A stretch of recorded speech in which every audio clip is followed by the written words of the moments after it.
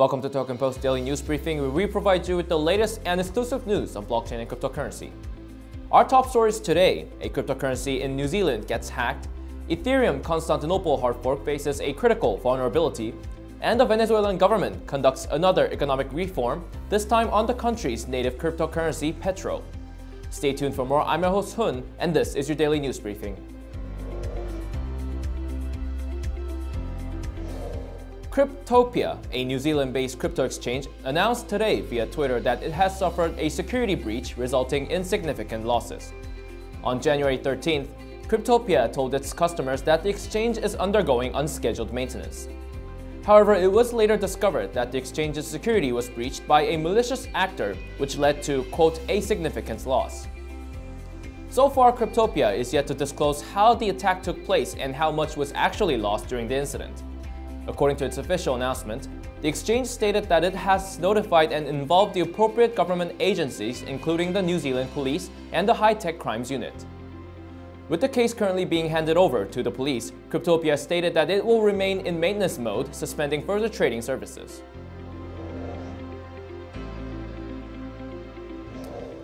The Constantinople hard fork of the Ethereum blockchain has been postponed until further notice due to a security vulnerability.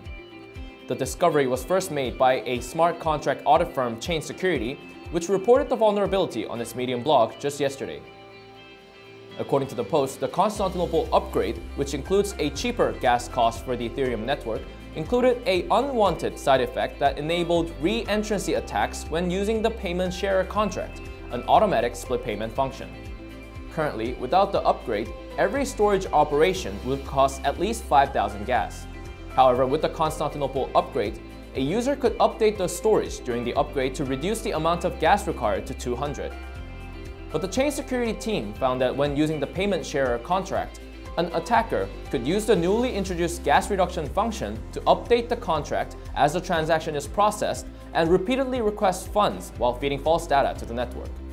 To be specific, a payment sharer contract allows an automatic split of funds when making transactions, which was not updatable during the process of the transaction. However, with the update, an attacker could dupe the system by updating the contract as the transaction goes and introduce new variables within the initial contract to change the allocation of splitted funds. Simply put, during a transaction, an attacker could update the contract and change the allocation from the original receiver to another party. This vulnerability of the network was later confirmed by Afri Skiden, the coordinator of the hard fork, on his Reddit account. He stated that the core development team will decide what further steps by this coming Friday, and that the hard fork will not take place this week.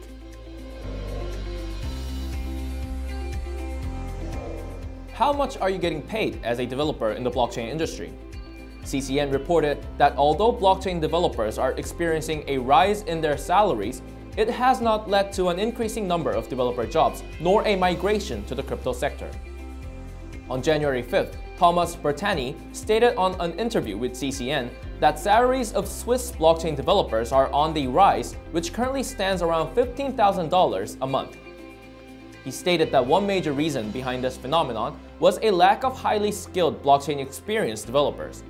However, due to the high risk of getting involved in ICO projects, where a vast majority fail within the year or two, it is difficult for a developer to find a stable job in the cryptocurrency sector. Therefore, despite the large salary increases, developers are hesitant to move into the crypto industry. Venezuela announced the country's economic reform plan this Monday. The plan presented by the president of Venezuela, Maduro, included a 4 times increase of the country's current minimum wage and mandated use of PETRO, the country's government-issued cryptocurrency. Over the past 2 years, Venezuela has been suffering from hyperinflation.